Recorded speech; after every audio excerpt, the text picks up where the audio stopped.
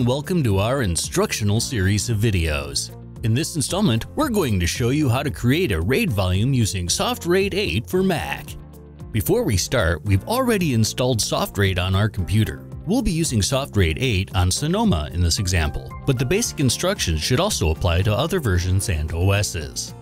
It's recommended that all the drives that you're using in your RAID array be the same size and model. Mixing brands, sizes, and types can result in lower performance. Keep in mind that this process will destroy any data already on these drives. If there are already files that you want to keep on the drives we're making into a RAID, you'll need to back them up elsewhere. Because of this, we recommend performing this operation on a computer with no other drives attached. Otherwise, unmount and disconnect any drives besides your boot drive before beginning. Now, let's get started.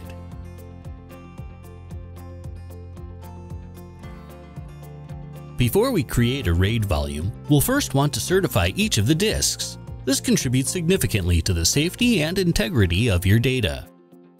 After making sure all other external drives are disconnected, connect your enclosure or enclosures with the drives you want in a RAID array to your computer and turn it on.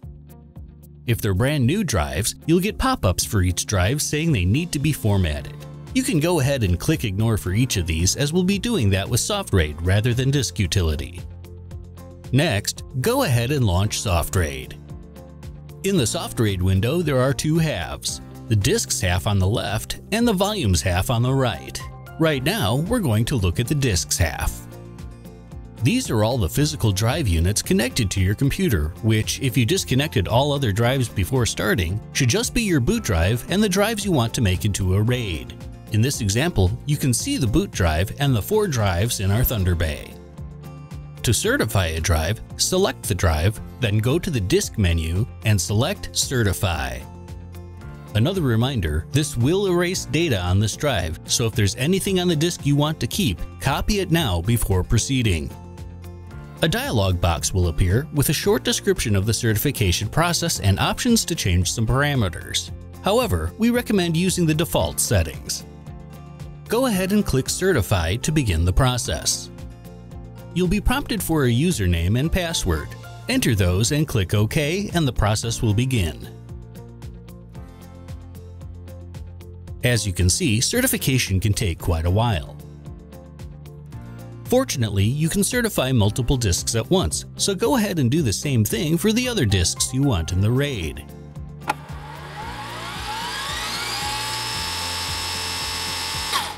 While we usually suggest you let the certification run its course uninterrupted, if for some reason you need to temporarily stop the certification to work on something else, you can.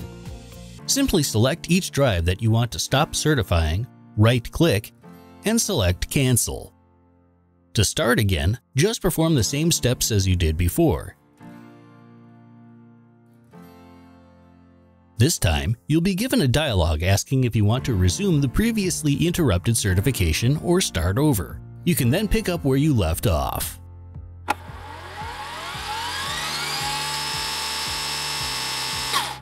Go ahead and let the certification run its course. As we mentioned before, this may take quite a while, so you may want to let it run overnight or over a weekend for even larger drives.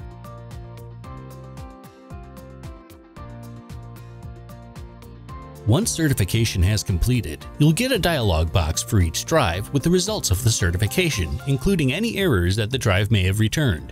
Your drives are now certified and are ready to be made into a RAID volume. First though, we'll need to initialize them with SoftRAID. Select the drives you want to use in your RAID. Command clicking will let you choose more than one at once. Then, go up to the Disk menu and select Initialize. You'll get a dialog box asking you to confirm initialization, then be asked for your username and password. Enter those and click OK. After a couple of moments, the drives will be initialized for SoftRAID and we're ready to proceed.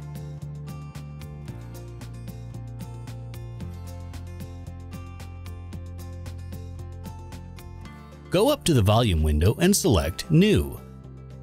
You'll be presented with a window that contains the information required for all RAID modes supported by SoftRAID. The first thing to do is decide what kind of volume you want from either the icons at the top or the drop-down menu to the right.